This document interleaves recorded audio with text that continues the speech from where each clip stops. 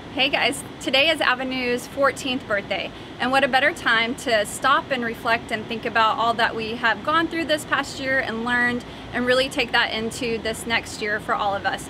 So one of the main concerns that we've heard from clients of the Avenu community is just the time to stop, relax, take in life, be more calm, be more present, and really think about all the information that we've learned and actually putting it into practice. We don't always need to learn more content, but how about we just put those simple things into practice? So Kay had a great idea how we're going to change the book club up this next time, and we hope to see you there.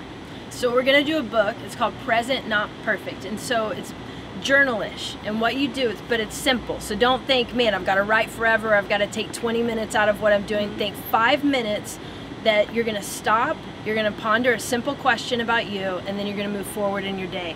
If you're a night person, Cass is more, she likes nights, kind of pondering, and I sometimes like the morning.